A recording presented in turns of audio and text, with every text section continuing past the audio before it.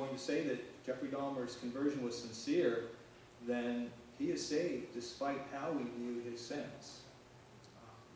I just typed Jeffrey Dahmer Christian into Google, and the first things came up. There's a reference on the Christian Chronicle. There's a reference on Wikipedia. So I verified the information. Okay, so I'm going to wrap up. What's the summary and the implications? The first one. If you're watching the show The Good Place, don't take your spiritual knowledge from things that you see in the world or in the media. It's not really a good place to get your spiritual knowledge. So you want to go to the real source. So if I said, what is the real source? Okay, so since we're in church, the obvious answer is either God or Jesus or the Bible. Okay, in this case, the Bible. This is where you're going to find your spiritual knowledge. The next implication is, no matter how good you're trying to be, you're not going to be good enough to get into heaven. There's no such thing as being good enough. Only Christ has done it. So that's something Satan uses to place into our lives, to think that we can somehow be good enough to be worthy of salvation, and that's just like what Paul was trying to do. Old Paul was trying to be worthy of salvation. New Paul figured out that that was not the case. The Holy Spirit revealed to him that the only way to do it would be through Jesus. Okay, so let's look at Dahmer's story. Dahmer's story shows us that God can forgive all sins. And notice I capitalized all. Think about the things that Jeffrey Dahmer would be forgiven of. If you think that you have sins in your life that cannot be forgiven, look at Jeffrey Dahmer. You can be forgiven of everything.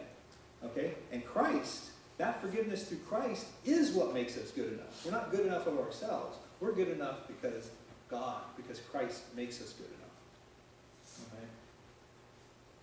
enough. Okay, so this can be a tough pill for us in the church to swallow, right? Because remember that list that I put up? The serial killers, the rapists, the murderers, all the pedophiles, right?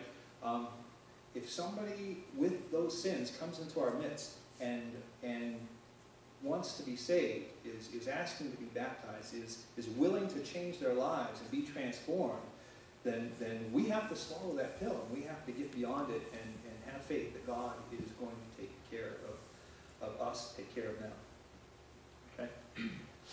So the last thing I wanted to remember is we need to be able to rejoice.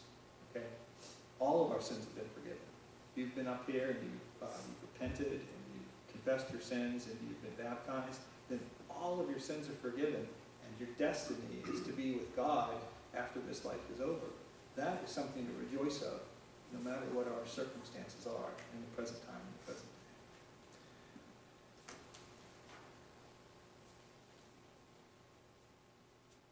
So that's the sermon for today. We're going to sing a song of encouragement, and if you have something that you'd like to share with the church that we can pray about, I'll be happy to listen to you up front as we stand and sing our invitation song. Thank you.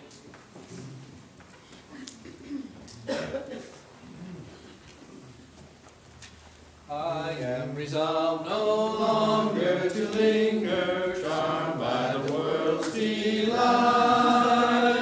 Things that are higher, things that are nobler, these have allured my sight. I will hasten to him, hasten so glad and free. Jesus, greatest, highest, I will come to thee. I am resolved to go to the Savior, leaving my sin and strife. He is the true one, he is the just one, he hath the words of life. I will hasten to him, hasten so glad and free. Jesus, greatest, highest, I will come to thee.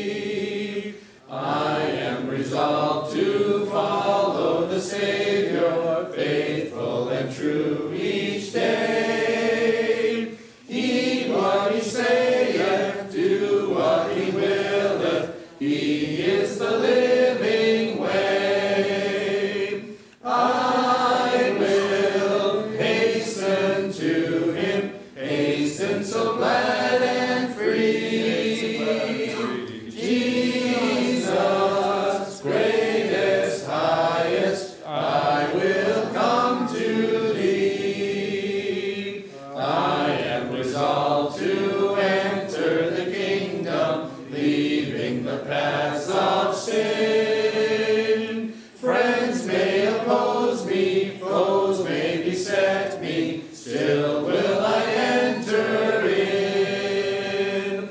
I will hasten to him, hasten so glad and free. Jesus, greatest, highest, I will come to thee.